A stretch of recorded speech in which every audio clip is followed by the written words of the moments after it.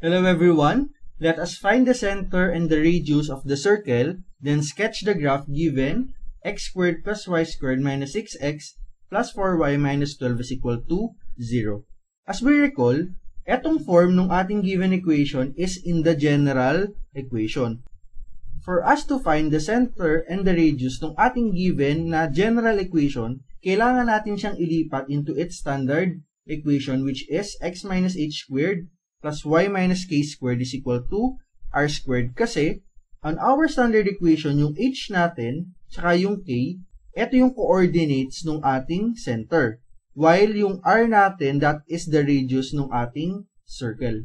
So, ang goal natin is ilipat itong given natin from the general equation papunta sa standard equation. To do that, ang unang step natin ay pagsamahin muna natin lahat ng x, tsaka lahat ng y natin. Here we have our y squared, tsaka si 4y. Starting with x, meron tayong x squared minus 6x. Pero ang isa sa method na gagamitin natin para makarating tayo sa standard equation is completing the square. Kaya ang gagawin ko, I will leave this portion as a blank. Kasi hahanapin natin yung term dito. Explain ko rin siya mamaya. Tapos kay y tayo, meron tayong y squared. So this is plus y squared. Meron tayong 4y.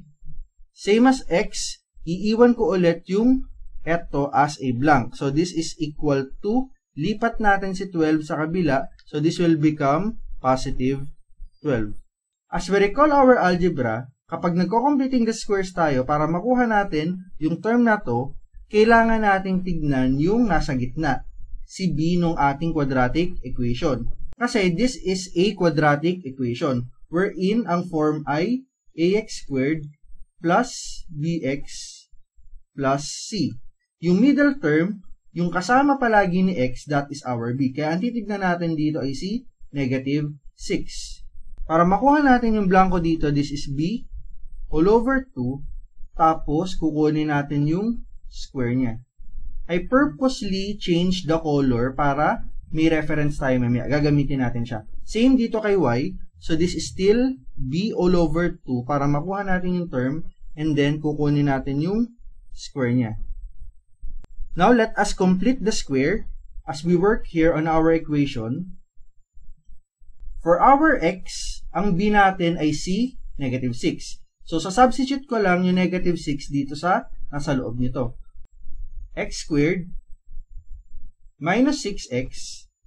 And then, again, completing the squares, ang b natin is, kaya ilalagay ko dito si negative 6 kasi yun yung b natin, and then divided by 2, tapos kukunin ko yung square niya. So, that is for our x. For our y, kopyahin ko lang ulit siya. So, we have our plus y squared plus 4y. Tapos, ang b naman natin, yung kasama ni y is 4. So, that is our b. Kaya this will become equal to 4 over 2. Tapos, kunin ko yung square niya. And then, still, this is equal to 12. Pero dahil nagdagdag ako ng negative 6 over 2 squared, tsaka 4 over 2 squared dito sa ating left side, na wala naman siya initially, kailangan ko rin siyang idagdag dun sa ating right side ng ating equation para equal pa rin sila. So, ang gagawin ko, I will be adding still the same. So, this is negative 6 over 2 squared plus yung inad ko rin na 4 over 2 and then squared. Then, simplify na lang natin siya. We have our x squared minus 6x. Ang negative 6 over 2 is negative 3. Negative 3 squared, negative 3 times negative 3, that is positive 9. So, this is plus 9 plus y squared plus 4y. Tapos, yung 4 over 2 is 2 squared. This is just equal to 4. So, this is equal to 12. Tapos, yun pa rin naman yung dinagdag natin. So, ilalagay ko lang si 9 tsaka si 4 dito sa ating right side. So, this is plus 9 plus 4. Continuing with our completing the squares, for our x tsaka dun sa ating y, pwede na natin silang i-factor. You may use trial and error, pero kapag ka nag-completing the squares kasi tayo, ito will lead to the square of a binomial. Pwede na natin siyang i-factor in the form x plus yung b over 2 natin, and then kunin natin yung square nila. Same with y, we can also factor this as y plus yung b over 2 niya, tapos kunin natin yung square. Applying that dun sa ating equation, meron tayong x, tapos ano nga ba yung b over 2 niya? You have to look for our b over 2, that is negative 6 all over 2, or simply negative 3. Kaya ang gagawin ko dito, this is just negative 3 minus 3 and then squared. Plus, punta tayo kay y, so we have our y, plus, ano naman yung b over 2 ni y? That is simply 4 over 2 or just 2. Kaya this is plus 2 and then squared. Kaya natin i-simplify yung x squared minus 6x plus 9 natin as x minus 3 squared. Ganon din naman, kaya natin i-simplify si y squared plus 4y plus 4 as y plus 2 squared. Then working on our right side, this is equal to 12 plus 9 is 21 plus 4, this is equal to 25. We are close pero hindi pa. Kasi as we recall, ang standard equation ng circle is x minus h squared plus y minus k and then squared is equal to r squared. Kailangan yung equation natin will follow this form.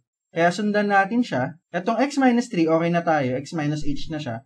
Kaso, itong y plus 2 ay, ito ay naka-positive. So, babaguhin natin yung sign niya. Rewriting our equation, we have x minus 3 and then squared plus, this is y. Tapos, gagawin ko siyang subtraction and then yung positive 2 ay magiging negative 2. And then, this is all squared.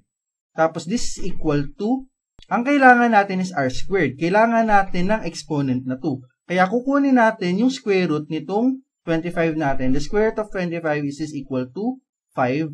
Kaya itong part na to will just become 5 squared. We have our h, we have our k, and then we have our r.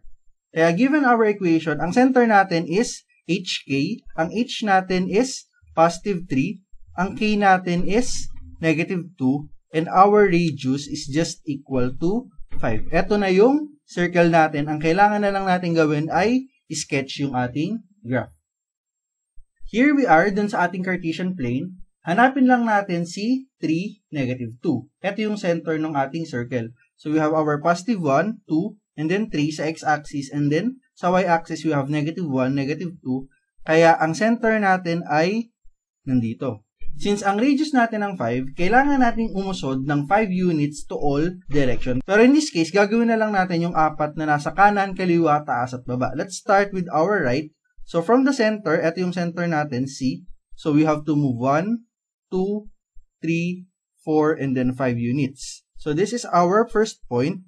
And then sa kaliwa naman, usod din tayo ng 5. We have 1, 2, 3, 4, and then ito yung point natin.